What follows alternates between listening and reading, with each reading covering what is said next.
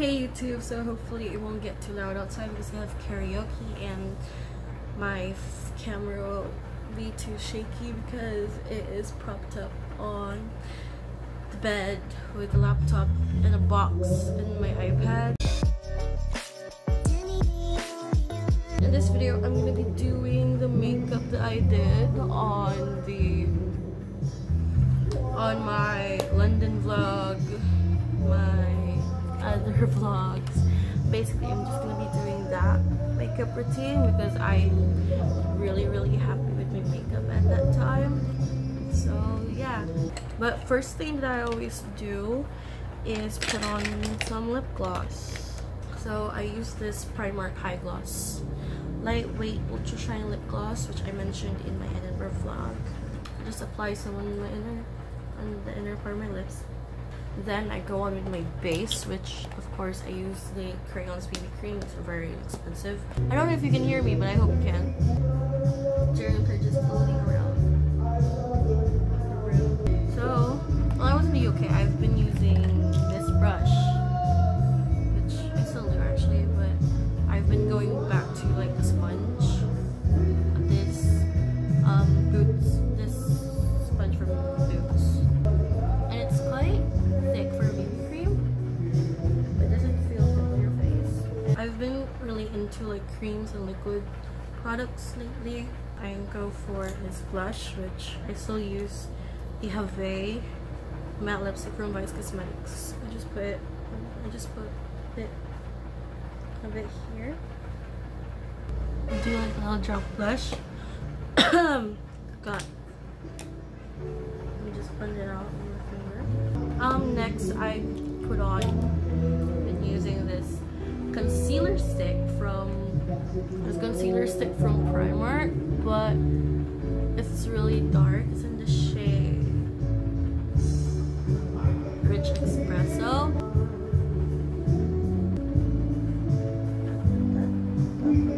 It's not from Primark, it's the 107 Buffing Brush.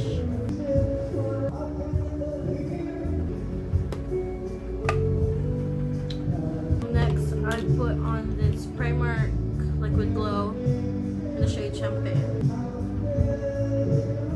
I gave my friend Nicole one, even if she's from the UK, so bought one because no, why not? Recommend makeup.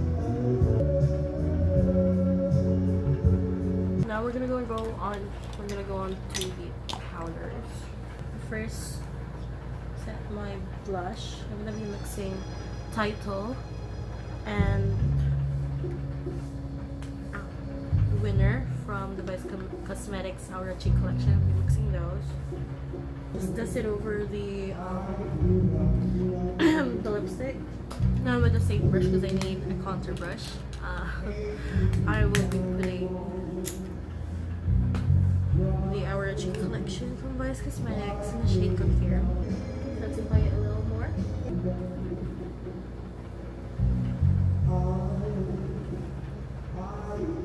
Now we're gonna set the face. Yeah, I do that after. Don't judge me. So I set my face with, of course, my Rimmel Stay Matte in this shade Transparent. Just a bit on the under eyes. I don't set too much, as you can tell. And then we're gonna take the sponge, get some of the Nichido Final Powder, and then we're gonna carve out those cheeks.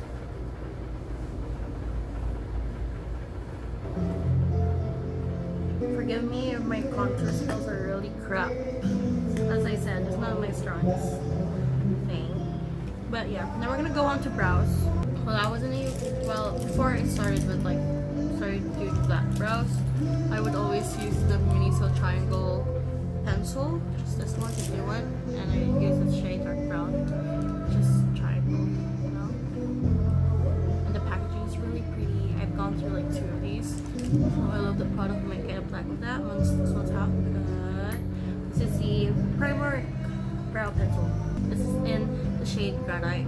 I like doing pencils because I have a lot of brow hair anyway, so I don't need to do a lot of work. My brows have shape anyway and stuff. It's a very thin and cute version of brows, and I clean them up with my